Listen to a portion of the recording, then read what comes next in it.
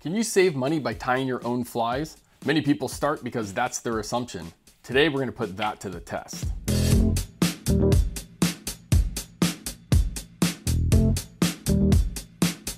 So here's what I'm going to do. I'm going to pick 3 trout flies, 3 saltwater flies. I'll grab the materials for those flies, and then we'll figure out what is the maximum amount of flies we can tie based on the hooks that we get. And the hooks are usually the most expensive component of the fly. And then we'll compare that to the price if we had to buy that same quantity of flies. I recently did 2 videos, one on the 6 must-have trout flies for beginners, and then the 6 must-have Puget Sound cutthroat flies. And I'm gonna pick 3 of the flies from each of those videos. So here's the flies I picked. A parachute Adams, a beadhead woolly bugger, a beadhead gold-ribbed Flashback Hares ear nymph, and then for the saltwater flies, the Gurgler, the Cutthroat surf candy, and Dave's ghost bugger.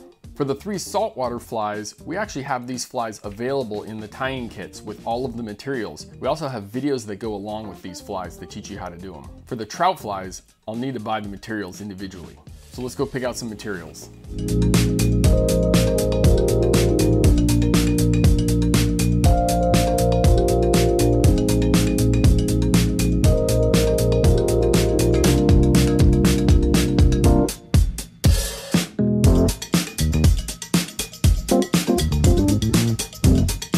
So we got our results. With the Adams parachute, it cost us $1.70 per fly to tie that up.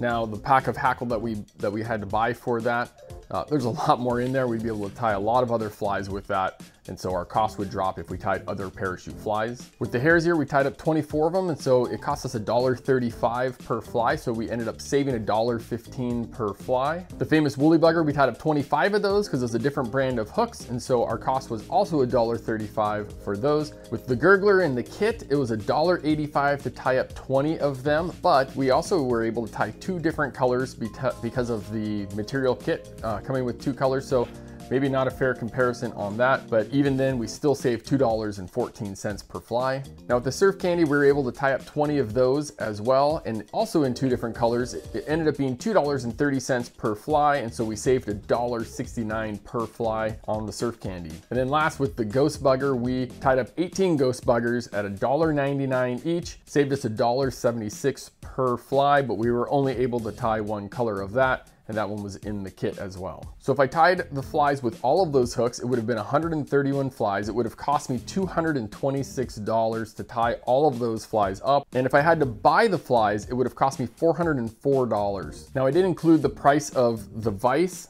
the tools, or the thread. You have to factor in those costs to all the flies you're gonna tie as well. You know, one factor is what's your time worth? If you're in the fly fishing industry like me and you make $200, $250 an hour, then it might not be worth it.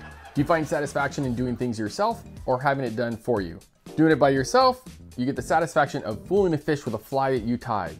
Having somebody else tie that fly for you, you get the satisfaction of what? Being lazy? Some other considerations here is that once you start to get into fly tying, you find that there's a lot of materials that you already have that work for new patterns that you want to tie up. On the other hand, do you really need 24 of the same fly? Many fly tiers tied up 25 flies because there were 25 hooks in the package. If you're just gonna go buy what you need, you might only buy 4 or 6. Another advantage to tying your own flies is that you get to customize them in a way that's not available commercially. I've also noticed that fly tiers choose flies differently than fly buyers, and they choose them for different reasons. And I think it's because fly tiers sit there and study flies as they're building them. So fly tiers have carefully studied that fly up close, and they notice different aspects of the fly that fly buyers don't notice. So does fly tying make you a better angler? Yeah, I think in general it does. So should you tie flies to save money? Before I answer that question, if you found this video helpful so far, give it a like so other anglers can be helped out too.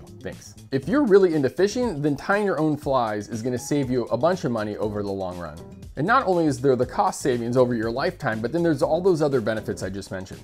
If you're just a casual angler, and you only fish a few times a year, then tying flies probably isn't gonna save you any money. Or it might, but if you're not tying a lot of flies, chances are the quality of your flies aren't gonna be up to the same as a commercially tied fly. So do you like to tie or buy? Let us know in the comments below, or go ahead and check out our website and make a purchase for fly tying materials or fly, but don't do both, because if you buy both, we'll get confused and we won't know how to tally your vote. Thanks for watching. I hope you found this helpful or at least entertaining. We'll see you in the next video.